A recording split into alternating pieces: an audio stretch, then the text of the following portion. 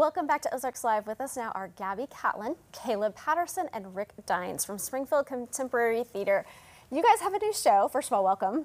Welcome to our tiny couch. You have a new show coming out called Urinetown, and I'm like, I don't even know where to start with this. I know it's a crazy show. Yeah, tell us about it. And it's a show that specifically knows that it has a bad title. No, it's a funny show. It's a show that's set in kind of a not too distant or past dystopian place where there's a water shortage and people have to pay to use public restrooms. Private restrooms are outlawed. And the poor are getting squeezed out and rise up in revolt to fight back. And so, but it's a crazy group of scrappy individuals who kind of team together. And so it's outrageously funny. It's probably one of the funniest musicals of the last 25 years. Okay. Yeah. And at the same time, it's an award-winning Broadway musical. I was going to ask that. So what kind of awards has it won?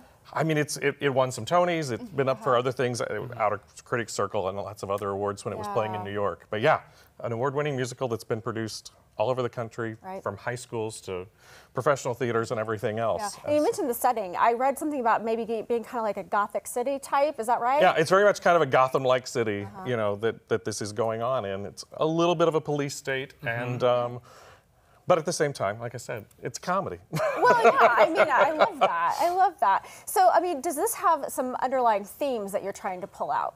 Because most of the stuff that you do the show does have a lot to say. I mean, but it says it in a very satirical way. It's a very much a satire on corporate corruption and public versus privatization of utilities, and at the same time, it talks about a water crisis. It talks about, you know, all these things are happening, but at the same time, on the guise of a very outrageous, crazy show. So, okay. Now, are you two? What's your role here? So I play Hope Cladwell, and she is the daughter of the private owner that owns this company that controls all these public bathrooms. So I'm on the rich side of things. Okay. And then I'm kind of on the poor side of things. So I play Bobby Strong, and he's an assistant custodian at one of these public restrooms, and he kind of is the ringleader of the revolution. So I get inspired by Hope, actually, to kind of lead this revolt against the privatization of the urinals. So that's what happens. So, and it kind of becomes a Romeo and Juliet kind of story, because you've got these two people on opposite sides who kind of also fall in love.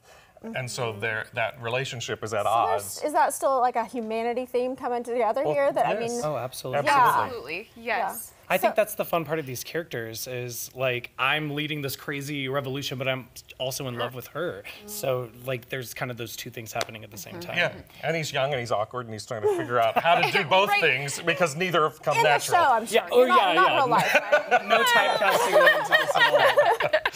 Yeah. So when you're tackling deeper topics, like you guys often do, but yet it's a comedy, like how do those two things fit together as you're acting this out? I think it's a lot of character work. We do a lot of discussion about how does your character relate to this character, and then how does that further the message of the show. And so there's thematic work there.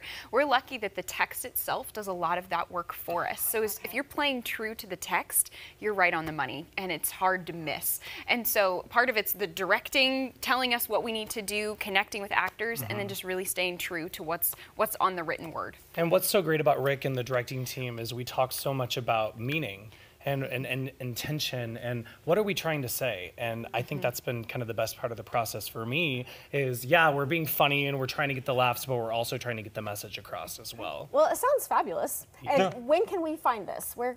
The show opens this Friday, the 16th. Now, you have a new location. Yeah, we'll get to but anyway, we run the 16th through July 2nd. Okay. And yeah, this is our second production at the historic Fox Theater down on the square. Perfect. This is our first production as the new resident company of the Fox, which is going to be our home for quite a while. So yeah, we're excited. That's amazing. How do people get tickets? SpringfieldContemporaryTheatre.org for tickets, or call our box office. Yeah. Thank you guys so much for being here. Thank you. This is really fascinating to me. I mean, not just the name, but everything you had to say. Thank you.